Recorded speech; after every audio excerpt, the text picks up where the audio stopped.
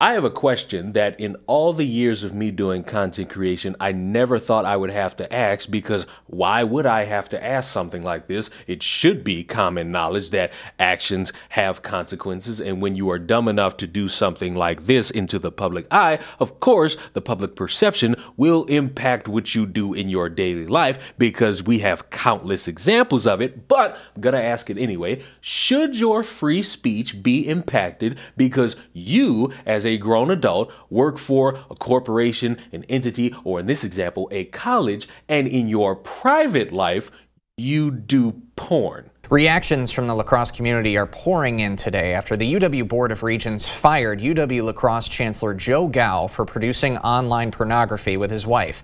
News 8 Now's Allison Fergit joins us live from UWL's campus with the latest. Good evening, Allison.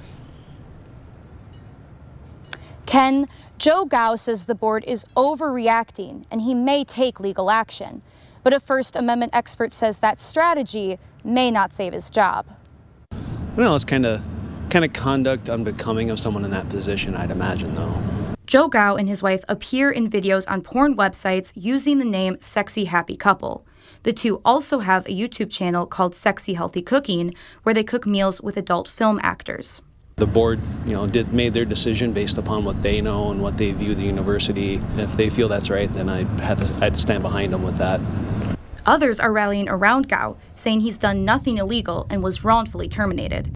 There's even a petition for Gao to be reinstated as chancellor. Gao himself has defended his actions, saying they're protected by the First Amendment.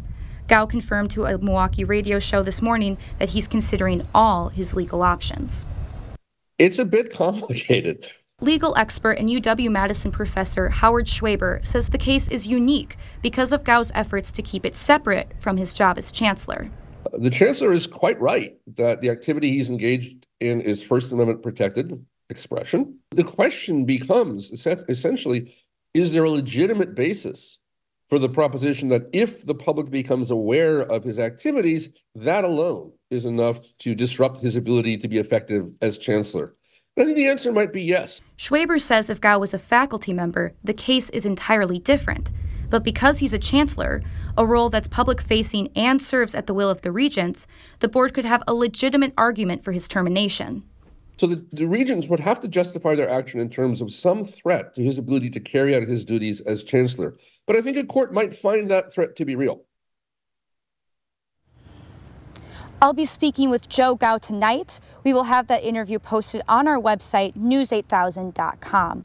I struggle to understand how I'm to take someone seriously whose job has been impacted because in their private life, they have been exposed for doing something that, if it was known about publicly, they wouldn't be working for any organization publicly. I do understand that people will hold the opinion that your private life should not affect your public business life and how you operate amongst the common folk that are not inside of your sex dungeon. But understand, once that is found out by people who work with you, or there's somebody who's a little bit horny and they decide to look for something risque and they end up seeing their coworker, of course they're going to have the secret conversations with the other coworkers, and then it becomes a public thing to where you will have to face judgment from your peers and your supervisors about what you're doing privately. And in case anybody doesn't yet understand this, businesses, colleges, and all forms of entities that are powerful and are to the public eye do not want to have anything embarrassing them. And if they do, they're going to get rid of it so that they can maintain that